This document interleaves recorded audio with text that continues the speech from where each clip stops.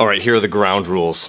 1, these are the 4 rays that we're going to be addressing. The P ray, the F ray, the C ray, and the M ray. Excellent. So, you also need to know, ground rule number 2, that when there is an object, and my object's gonna kind of be like this thing right here, it represents any possible thing. I guess if this object gets bigger, it would look like that, and if it flipped over, it would look like that, and I guess it got shorter there also. But remember that rays of light are coming out from this object if it is a diffuse reflector, and I hope that your object is. If you want to look at something that's a specular reflector, then you'll have trouble really seeing what it looks like. What does a mirror really look like, right? So, Newton, though, is lovely because you can see him from every angle because he's getting hit by light from everywhere, and he's also reflecting that light from everywhere. And that's because the surface of Newton is really bumpy, like on a microscopic scale. The surface of a mirror is like that, though. So every ray that comes in comes out at the same angle where those guys are equal. But here, you got a ray coming in, and there's a chance it's going to go that direction. And if it's a little bit over, it's going to go perhaps that direction. If it's right here, it's going to go that direction. This is a diffuse reflector because light's coming out every possible direction. But we're going to be studying only the 4 principal rays that we discussed just a moment ago. The P ray, the F ray, the C ray, and the M ray. Here we go. When I was a small boy, my parents took me to Wyoming, and at a quick trip, an old decrepit man came up to me on my way to the bathroom, and he said, "Son, take these scrolls, they may be useful." And he handed me this packet. And it's time, it's that point in my life when I'm ready to understand what he meant and why he gave them to me. And, oh, there was one more thing that he said. He said, always remember the line of action of the mirror is not the mirror's surface itself. It has to be drawn where the principal axis intersects the mirror itself. All right, so he clearly has drawn for me an object on each one of these scrolls, and we'll have to find out where the image is formed. And perhaps it will be the key to a puzzle. I'll start with the P ray each time. And the P ray comes in parallel, and it's gonna be like this. And then it will bounce out through the focus, and the focus is here, so it will go like this. And I am going to put arrows on the outgoing rays so that I become clear on how this is working. The next ray is the F ray. The F ray comes in through the focus. Watch it, wait for it. It hits the line of action of the mirror and comes out parallel. There it is, coming out parallel. And that is our F ray leaving. And then the next one that we like to discuss is the C ray, which is coming straight through the center and going back out straight through the center. Oh boy, we've got ourselves a little problem, Houston. It's gonna be like this. Whoa, not like that. It'll be like that, where that's our C ray, hitting the line of action of the mirror, coming right back out. And then, well, I guess there's one more, right? Let's just go crazy and draw ourselves an M ray. I like to use blue for my M ray. The M ray will be hitting the center of the mirror, where it hits the principal axis and bouncing back out at the same angle. Looks pretty good. There's my M ray. Where all 4 of my rays intersect, it is there that an image is formed. Because see, it's like this. This is like, here's a little bit of image theory. This thing is clearly a source of rays, and they're diverging. They're all going out here, and they're spreading apart from each other. And we've only drawn 4 of them. There are really a multitude, an infinite number of rays coming off in all possible directions. But as these rays go and hit the mirror refocuses them. They were spreading apart, and now they're converging again. Look at them all coming in here, and they're ready to say, hey. And if you put a piece of paper right there, I can't use that color. I need to use the color for the object, I think, so I don't get confused. If you put a piece of paper right here, a screen as it were, then you would find an image. So let's label these things right here. You've got your object, and you've got your image, and wherever 2 rays outgoing intersect, then you will have a real image. It's real because there's actually light there, and if you put a piece of paper there, you would see something. You would see the arrow, or the flower pot, or whatever you had here as your object. I hope it's a flower pot. All right, so if you've got a real image right here, you can ask questions like, how tall is that image? And so the height of the image could be a question that you want to know, and the distance of the image from the lens as well. I already wrote down that the height of the object was 4 centimeters, and it's 18 centimeters away from the mirror, so we expect the height of the image to be a little bit less, and we expect its distance from the mirror to be a little bit less also. I am getting that it is 2.3 centimeters. 2.3 centimeters, but guess what? It's negative. So I'm going to quickly change this so it says height of the image is negative 2.3 centimeters because it's below the line, all right? And the distance of the image, well, the distance of the image, it's on the proper side of the mirror, and that seems to be 9 centimeters. 9 centimeters. Interesting. This is like a factor of 2, and that's like a factor of 2 with a minus sign in there, but clearly the image is smaller than the object. So we go to his next clue. His next clue is an object at the center. Oh, dang. We put a line of action down. Here's the line of action of the mirror, and we're going to be acting on that line of action, and we need to make 4 rays. The P ray. P ray comes in parallel. Ready? Wait for it. Here's our P ray, parallel to the axis, and it goes out through the focus. Pew! That is our P ray. And then we've got to have a, dang, I lost that cap. Sorry. F ray comes in through the focus, comes out this direction parallel to the axis. Okay, and oh shoot, this is so badly done. Unbelievable. All right, well, we're gonna have to fudge it a little bit on the next ones. We've got a C ray that is coming through the center and bouncing out at the same angle at which it came in. And it looks like it ought to be something like this. That's our C ray, and then an M ray comes in through the middle, and oh gosh, did I say that was the C ray? That's definitely not the C ray. That's, oh no, that's the M ray. The C ray, to switch colors on you, goes straight through C and then hits the mirror, or does it? No, it doesn't really. So I've got these 3 that are intersecting right here. You see that? I've got those 3 that are intersecting right there, and I've definitely got an errant, what is this green one? That's a P ray. That P ray really sucks, and I'm not sure why.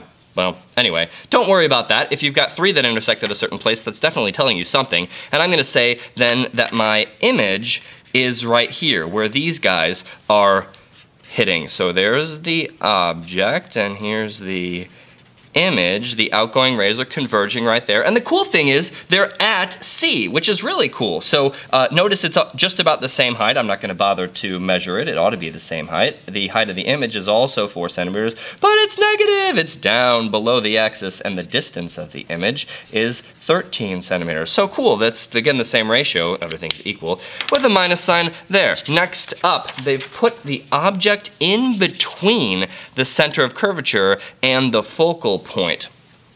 So, okay, we're gonna have to be careful. We need a P ray. The P ray comes in parallel, and, oh, line of action, my apologies. Line of action right here. The P ray comes in parallel and goes out through the focus.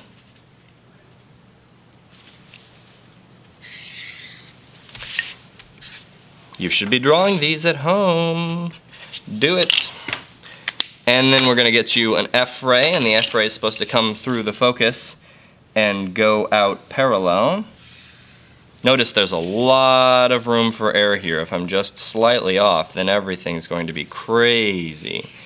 But there is my F ray. And let's keep going. We need a C ray, and the C ray, whoa. The C ray doesn't really make much sense, does it? So the C ray comes as if it were coming from C, but it leaves the object. Really, that's what's supposed to happen. It's supposed to leave the object and go that way. That's the beginning of my C ray. It will ultimately hit the line of action up here, way up here, and then it will come back down through the center. And it'll be going that direction when it comes back down. So that's my C ray, a little bit weird. Okay, and then I want to give you an M ray, and the M ray is supposed to come off of here hit the middle and bounce out at the same angle. Let's see what the M ray does for us. I'm thinking that the M ray is probably going to be shooting somewhere like right here. We could aim there if you want, or we could aim there. I don't really care. I'm going to kind of split the difference and say that the image must be somewhere in between all of these things. So these 4 lines should be intersecting at a single point, but they're not. Go figure, they never quite do. And this is approximately where my image is. So we've got an object here, and we've got an image here. Notice that the image is still inverted. It's upside down, but it's bigger now than the object is. So if I'm in between C and F, then I get this, oh man, the image is inverted. So I'm going to say the height of the image is negative something. Let's find out how big it is. It looks like it's -6. And the distance of the image is 16. The distance of the image is 16 centimeters. This is on the proper side. So it kind of looks like we're doing a 50% increase kind of thing. These ratios all kind of make sense. So let's go to the next puzzle and oh, it's at the focal point. Let's begin. We need a P-ray. P-ray comes in parallel. Oh, we need a line of action first. Line of action. If you're getting bored, you can stop watching this because I'm doing the same thing every single time. The P-ray comes in parallel, hits the line of action, and goes out through the focus. Oh, interesting. Wait a second. I probably should continue this a little bit more. All right, and the next one is the F-ray. The F-ray is supposed to go out through the focus, and that can't really happen. It's never going to hit the mirror, so I'm not going to draw the F-ray. My C-ray, though, my C-ray is supposed to start as if it had come from C. So it's going to be like this. It's going to be kind of like this. It's going to be kind of, and then it's going to come back out in the same way and try to go back through C again. Supposed to be straight here. And that guy was leaving also. And there's one more ray that I can do. My M ray is supposed to go through, I didn't quite hit C there, but I'm trying to make it look pretty, so I have to cheat a tiny bit. There, and then it's going to come back out at the same angle at which it entered, and it's going to be doing that. So we've got 3 rays, and these rays, well, where are they going to meet? Haha, I'll tell you. They're going to meet at infinity, which means my object is at infinity, and it is infinitely big. Wait a second. You're saying right now that the height of the image is -infinity, and you're saying that the distance of the image is infinity? Cool. That means we have some very interesting magnification going on. I guess it's infinite magnification, but the issue is if you looked at the image on a screen way over there, you would find that it is, well, still taking up the same fraction of your field of view because it's infinitely far away, but it's infinitely big, so you can still see it. Lovely. Does it make much sense? Not really. Putting things on the focal point is kind of weird. There is no converging that happens because that's the essence of a focal point. At the focal point, if you send something in, you're going to get out parallel rays, so you don't get an image formed. But really, there is an image, it's just infinitely far away. I don't want to talk about this anymore. Let's go on. There's, oh dang, and the final scroll, we put more space over on this side. Let's see what he's going to do. We need a P-ray. The P-ray comes in here parallel and then goes out through the focus. Like this. The P-ray goes out through the focus like that. And then, what's the next one? We do the F-ray. The F-ray comes as if it had started at the focus. See, that's what it's all about. It's like, it's not going through the focus, it's as if it started at the focus, and it's gonna hit the line of action of the mirror. Oh no, I forgot my line of action. Never forget your line of action, students. Never, never, never, never, never, never do that.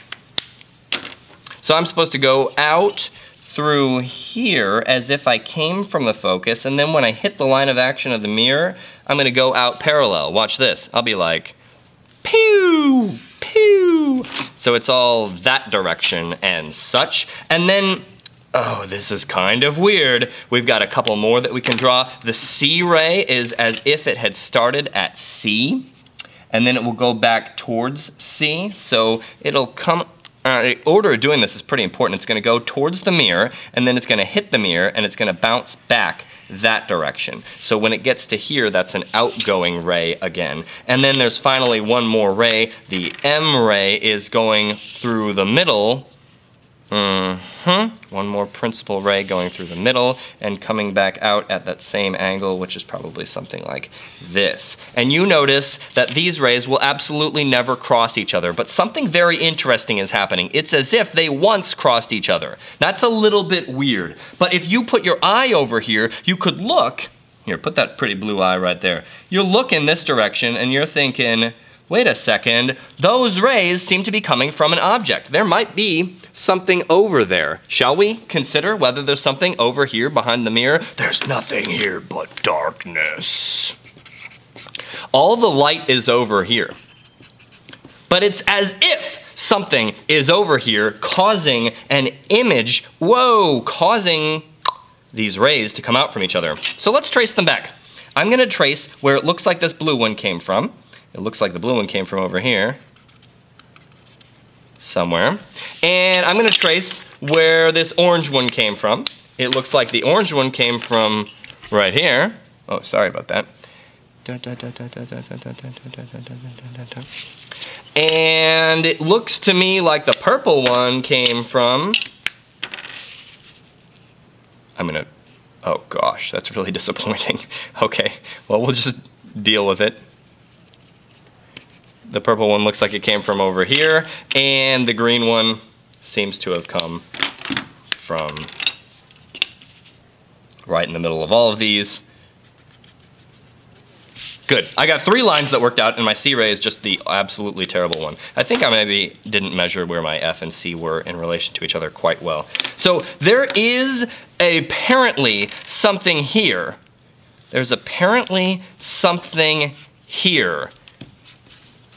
Is there something there? Of course not. It's dark on the other side of the mirror. But your eye thinks that there's something there. And that's how we can use this kind of a mirror as a magnifier, because when I look at it, I see not the object, I see the image as even bigger than it actually is. So the distance, well, let's see. First, the height of the image. First of all, it's positive. That's pleasant. And where the object was 4 centimeters, this sucker is actually 9 centimeters. Oh, cool. What about the distance of the image? Well, it's on the wrong side of the mirror, so that's offensive to me. And I'm going to say that that distance is about 4 centimeters. Cool. So what we've got right here is not real. It's a virtual image. 2 properties of virtual images that I want to note. 1, it's upright. 2, it's on the wrong side of the mirror. There's nothing there. If I put a piece of paper right there, I would not see anything because there's no light there. It's darkness. That's all I have to say with this. We're going to do some convex mirrors next. They're a lot easier.